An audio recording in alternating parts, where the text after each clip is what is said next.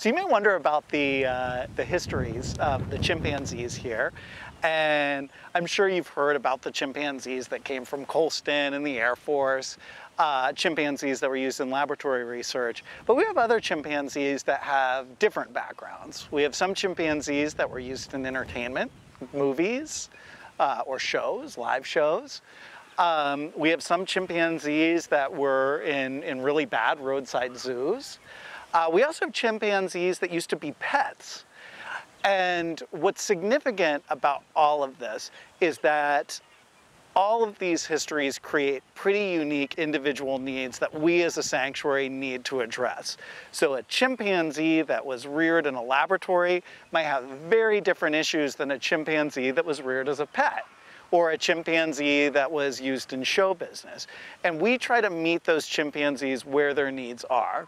One of the things that we do is we do what we call care and wellness assessments for each chimpanzee. And we look at a chimpanzee and we monitor that chimpanzee's behavior. We look at any sort of odd behaviors that might be going on, or any chimpanzees that might not be engaging in certain activities that they normally like to do. And then we see if we need to tailor our care plan to that chimpanzee's needs.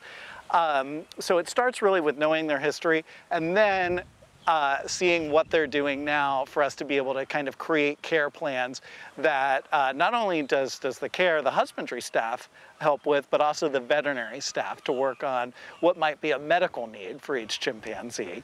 So we really want to make sure that even with 232 chimpanzees, that none of them fall through the cracks, and that we know the individual needs of each one of those chimpanzees. So Save the Chimps started out by suing the Air Force for the chimpanzees that were still being used at the Halloran Air Force Base. Those chimpanzees were left over from things like the space program. One important artifact that we have here is this. This is a trainer that was actually used to train the chimpanzees that went up to space. So you may have heard of a chimpanzee named Ham. Ham was actually what I would call the first American in space. He actually preceded Alan Shepard to go into space on a Mercury capsule. And he was actually trained on this. And if you look at it, there's the ability to do kind of controlled burns or thrusts with the capsule, things like that he was trained on. And if you look really closely, something that's interesting and kind of gross at the same time is that there's pellets left over from Ham being trained in the early 60s. So I wouldn't eat those, but that's the goodies he got when he was trained. So we have these here as both a glimpse and a bit of a remembrance about the past lives of the chimpanzees that now live at the sanctuary.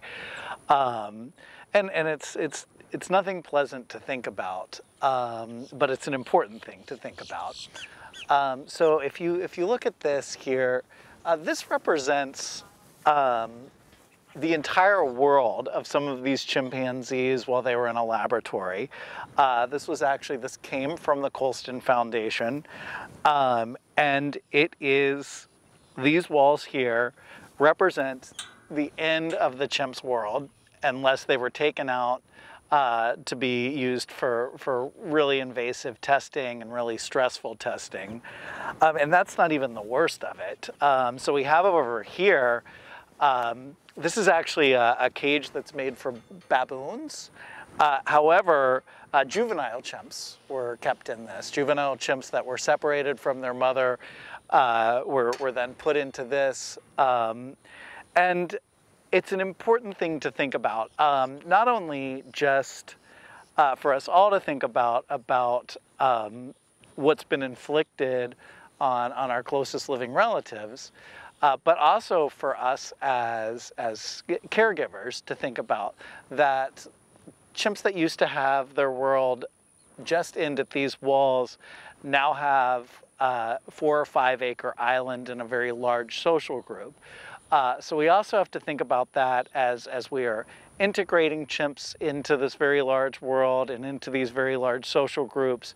And remember that some of them come with very special needs based on this past. So we keep this out just kind of as both a monument, but also so that we remember these things. What you're seeing now is the migration trailer. It was here that the chimpanzees that had been at the Colston Foundation were able to come to their new Florida home to retire. This trailer actually made 27 round trips from New Mexico to Florida to bring all of those chimpanzees here. Every chimp got a window seat and was able to look outside and really enjoy the ride. I'm really happy you could join us for this trip around Save the Chimps. We're going to do it again next week, so tune in at Wednesday, 9:30, and we'll see some more things then. So thanks.